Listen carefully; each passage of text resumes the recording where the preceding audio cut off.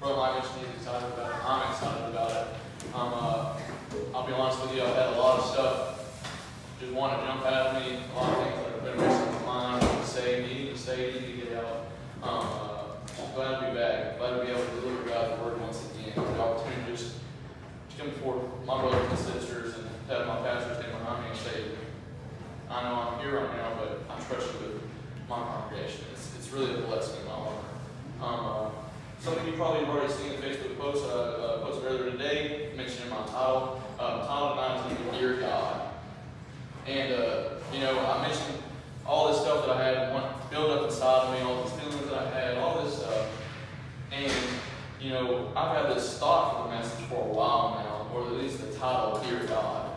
And that's probably, it first came to life probably a couple months ago. But now it's a completely different thing. And something I want to mention that sometimes I think we don't think about mentioning and letting people know is that, we might be ministers or pastors or preachers or evangelists, but God has a word for everybody. It's not we're exempt from God's word. Brother Mike mentions it all the time. He still needs to be preached to. He still needs that whether it's from his pastor or visiting pastor when he's not traveling. God's word is God's word. And there's no exceptions. There's no loopholes around that. Everybody is made for everybody. Amen. I'm just so grateful for his word. But the problem is starting things. How do I start this message? How do I get things going? How do I get the wheels going? That's kind of where I want to start tonight. And when I say this, I'm sure everybody here is going to agree with me. It's really hard to start things sometimes. Whether that's a new thing, completely new to us, or whether it's a new walk with God, or starting a walk with God, it's really hard to continue and follow through on some things sometimes. Right. But it is extremely easy to quit, or walk away, or turn away, or just put something down. It's super easy. And there's a reason why it's so hard to start something new. There's a reason why it's so hard to continue steadfastly, follow through with things we're doing, and just keep a grasp on it. And there's a reason why it's so easy to walk away. I just want to talk about praying for the message tonight. Lord, we thank you so much for gathering us here, Lord. Our brothers and sisters, God, Lord, your children, Lord, seeing these faces, Lord, it blesses my soul. It blesses you, Jesus, Lord. Seeing people in your church, God, in your house, wrapped up in your atmosphere, Jesus, God. Lord, I want you to be here tonight, Jesus, Lord. Anoint the word, God. Anoint me, Jesus, Lord. Lord, I want to say exactly what you want me to say, not what I want to say, God. Take my flesh out of it. Take my ignorance out of it, Jesus, God. Speak through me today. Let these people hear your word. Let me learn from it, God. Let them learn. Let them accept it and respond to you, Jesus, God. Because you are worth it. Because you are worth every bit that we give, every energy we give to you, God, every strength, every thought that we have. Let it be geared towards your will, God, and what you have for us, Lord. In your name, amen. Like I said, dear God. And I want to touch on just what I mentioned earlier, that it was a previous thought. And when you say dear God, it's pretty general. I mean, there's so many ways you can go. And the main way that it was focused towards me was what I felt was maybe a message just for me. But basically, a child talking to the father. And then it goes into a different perspective of the father talking back to the child. That's how it was presented to me. And that touched me. And it really meant a lot to me then. But like I said, it's such a different message to me now. I mentioned getting started. We have problems getting started sometimes. And if you didn't see that post on Facebook, what it was, my title slide for tonight, I know we don't have a projector back here yet, but it was a piece of paper. And all it had on it was, Dear God, comma, like they were finna write a letter. But it was blank. There was nothing else. And a lot of times, honestly, nobody's really rookies here. I'm only 3 years into this, or 4 years now, I guess. So I'm probably the youngest out of most of us. So our starting days are almost kind of over. Everyone else here has at least, 10 plus years of living for God, walking that walk, walking a spiritual walk, having a relationship with God. But there's so many out there that haven't started yet. And we have a problem getting those wheels turning. Where do we go after dear God? What do we do after this? Or can we even get to the point where we get to say dear God? And on to the next, following through. That's another thing that we have. It gets tough. So many things happen. We have things coming against us. So many troubles. We fear this, we fear that. And understanding that when you truly are walking with God in every aspect of your life, there is nothing to fear. That He's going to provide. And that brings me to my scripture for tonight. It's just one verse, and we're jumping in the middle of it here, but I promise you I'm going to give us context and fill in the blank spaces. But we're going to go to 1 Kings chapter 19 and 5. And I'll give you time to flip to it, no problem. What was it? 1 Kings 19:5. Thank you. I was listening.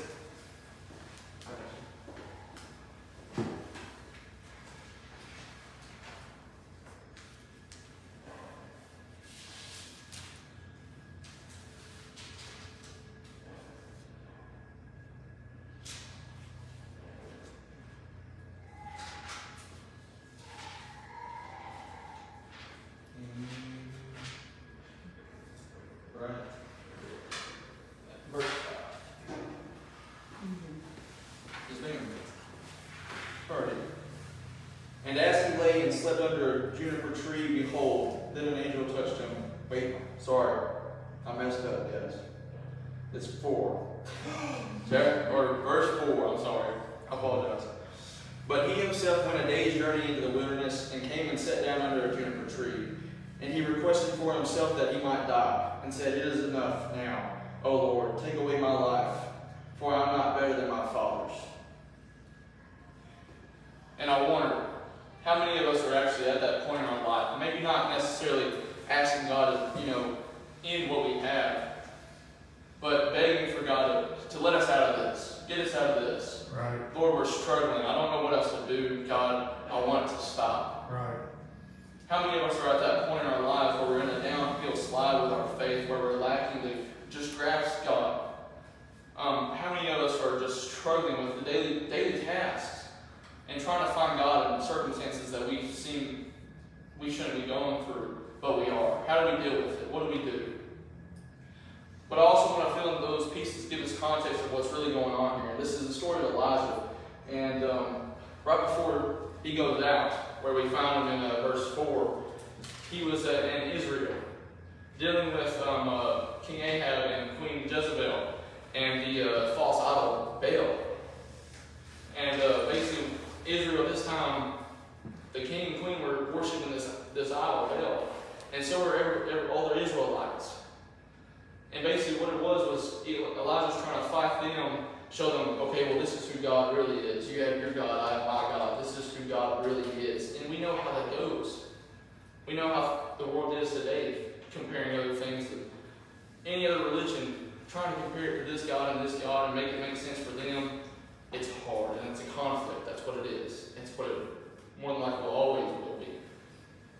But they reach a point where they say, okay, this is what we're going to do. We're going to have basically a competition. So you've got Elijah and some of his supporters, and then 450 Israelites, the prophets of Baal. And they're each going to make an offering for their God, and then Elijah's going to make an offering for God. And they're going to call down fire upon this offering. And whoever actually does it, that's who the real God is. So these prophets of Baal, I think it says from the earliest morning to noon or something like that, for a very long time. They're dancing, chanting, trying to call this fire down, and it never happens. And then you have Elijah. Rebuilds an altar.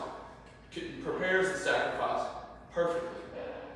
And before he starts to call down this fire, he gets water and he soaks it. Puts a trench around it. They're basically saying, hey, there's no way I could light this on fire. There's no way anybody else could do it. And he starts praying and calling down the fire. And what does she know? Here comes the fire. But this is the same man that we just saw begging to be basically put out of his misery. Asking God to end it. That I'm no better than my ancestors or my fathers. There's my other point. How many of us forget what God has done in our lives? How many of us have forgotten what miracles God literally did through us We don't remember that in a time of fear. We don't remember when God healed us 20 years ago when we first started our journey. We don't remember the time that God raised us out of this darkness or gave us the money just to make it a few more days. And it was the exact amount. Which brings me right to where God sends an angel to Elijah after he begs, right after he begs to be killed. And he gives him food and water. And then sends him out for 40 days. And that food and water that the angel gave him lasted long enough for to last those 40 days. And he finds himself in a cave. And at this point in our lives, we think, okay, God, I'm looking for you. I'm so low, I need something amazing, I need something miraculous that I can't miss, that there's no way I can miss. I need you to split the heavens, to move the mountains in my life. But that wasn't what Elijah found. Right. It was just a small whisper. That's right. Just a small whisper. Amen. Amen. And something so small that most of us may even miss it. Because we're looking for something big, right? Because that's what God is. God is God. Amen. Put your expectations of Him aside. Put the things that you think He is aside. And find out who He really is. Search Him. Search in His Word. But how many of us get so caught up in our daily lives, the hustle and bustle of this world, making all the ends meet, making sure all the bills are paid, making sure our kids are taken care of, covering everybody, that we also forget about ourselves and we put God to the side as well. And we miss those slight things that He's doing. See, I'll be honest. I didn't know what the tone or the setting was going to be for this message. I knew it was something that was meant for us, that we needed to hear in this moment. Sure. I can't lie to you. I might never say, God, take me out of this. But I'd be lying if I said that I'm never scared. Or I never forget what God's done in my life. Right. I can't say that. I understand. Honestly. Amen. And if we're going to do all the things we say, if we're going to be the things that we know we're called to be, that we know that we want to be, we have to get rid of the mindset that we have to please the world or we have to please our friends, our family. Stop trying to be what the world wants you to be and be what God has called you to be. Don't forget about the healings. Don't forget about the miracles. Don't forget about the test scans that came back negative when a week ago your body was filled with cancer. Don't forget about the small things. That small, still voice can be the difference from you still saying and sitting there saying, "Dear God," and waiting for something to happen when you have no idea where to go. So, maybe we're trying to start something when really we're past the starting stage. We don't get to restart anymore. That's right.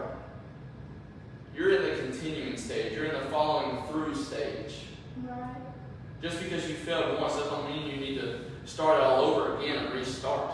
You just need to find that small, still voice and see where He's calling you, because that is exactly what happened to Elijah in that cave. When he heard the small, still voice and he listened, it gave him exactly where to go. And just a few moments before, when we're reading, he was wanting to die. And then here it is 40 days later, and God's giving him directions. God's giving him guidance. He's talking to God. God. We have the opportunity to talk to God in prayer. We have an opportunity to see miracles still to this day, whether people believe in it or not. We come to church and we get to feel the atmosphere and the presence and the actual experience of God. And it is a blessing. That sometimes, yes, it is the small, still voice, but sometimes He's out here. And you can see it, you can feel it, and there's no way you can deny it. Right. So there is no more time to sit in a pew and ignore it. There's no more time to let your burdens come in this place and guide how you worship, or guide how you're going to live your life. Let God decide how you're going to live your life. Let Him speak into it. Amen. Grasp Him and He'll grasp you back. He will cover you. He is the provider. He is exactly what you need at any moment. He is that good food. He is the good water that's going to last exactly until you need it, and which is exactly when He wants you There is no fear of death. We have nothing to fear because we have God. It's shown in here time and time again that God is more powerful than death. He beat death. He defeated it. There is nothing that can hold him down. There is no trouble that's troubling you on this place that can trouble you in heaven. So I guess what I'm really trying to say is that if we just learned about the end times and what's really going to happen, that we're going to learn about the goreness of it, the absolute horrificity of it. So if you think it's bad now, can you only imagine what it will be? What I'm saying is, don't let the hard times you see now, the small things, because the message was sent to Elijah. I know I'm going kind of out of style here, but the reason why Elijah was fleeing was because Jezebel sent a message to him that you're going to die. I'm going to kill you, just like you did my people. Because he had them executed after God brought down the fire. He was running to that. And the ironicness of it is, he's running from a death threat and asks God to kill him. Right. If you wanted to die, you could have just stayed. It's the same man that put fire on a sacrifice, soaked it. He had enough faith to not only stand above and before 450 people that are nowhere near him, that think completely differently. And he soaked an altar. It's enough just trying to get an altar started by calling to God when people don't believe. But soaking it and it's still lighting on fire. The faith that took to stand there and know that my God is going to light this on fire. My God is going to show who He is. My God is real. And I'm going to show you here. Was the same person that fled away from the death threat. Don't forget who God really is. Amen. Amen. You might be a dear God. You might be halfway through your life. You might be halfway through your walk. Ask God where you are in those steps. If you're just now starting, you've got to start now. Amen. There is no more time to waste. There's more people than we can imagine that are still in that haven't even thought about starting. If we don't start here, we will never start out there. And that means they will never get started. If we don't stop letting the small things in our lives that really aren't going to matter when it comes to eternity try to make us feel like we have to walk away, or that it's easier to walk away. We know it's easy. Let me know how easy it is when your eternity is destined. When you're in hell. It's not going to be easy. All right. Don't forget. But what if we're past the stage of wanting to leave? We're experiencing enough in this church. Sister Hall, I don't know off the top of my head, 50 plus years in church? 50 plus years. You've been through a lot. We all know it, right? But I don't believe there's any bit of you that forgets all the miracles that God's ever done to you because of one bad thing happening, right? You will testify about them all the time. That's what it is here. Dear God, thank you for what you've done. And you can list them out if you got to. This is in prayer. This is in writing it down in paper so you get to see it. Just having something to remind yourself what God has really done. Having it written down. Having it in your mind at all times. Being ready to talk about it wherever you are. And this is not just in DeWitt. This is back at East End. This is in Whitehall. God is God. No matter if it's here, no matter if we're sending them there. Our goal is to get people in church. Our goal is to get people started. Right. Get past the dear God phase. Where they really reach the intimacy of God or a relationship with them. And it is a rolling road. It gets hard, it gets rough. You're out of whack, your tires are out of line. You're all over the place sometimes. But having that little guideline remind you what He's done. Not just in the Bible, but in your life personally. The things that He's done through you. The experiences you got to share. The experiences you experienced yourself. It's a blessing. Don't forget to look for the small voice. No matter how hard it is. No matter how lonely you feel, He's going to make a way. Yes, He is. He's going to provide, whether it's your way of provision that you want or not. I'm going to open up to prayer. I know this is a different atmosphere than out in the sanctuary, but I don't believe there is no border that God is going to say, okay, I'm not going to do that. If you are needing to start, Brother Yates and myself are here. If you're struggling, if you're the one that ran out in the unknown, if you're needing something to guide you back to that, I want you to encourage. I don't care who hears it. I don't care how quiet it is in this room. Your eternity is more important than being awkward. Right. It's more important than feeling uneasy because people may be looking at you. I want to encourage you. You can pray where you're at. You can come up here and I'll pray for you. We'll pray for you. Whatever God is grasping at you for, I want you to grasp back tonight. I want us to respond. And if there is no response, that's okay. Alright? I want you to let God lead you.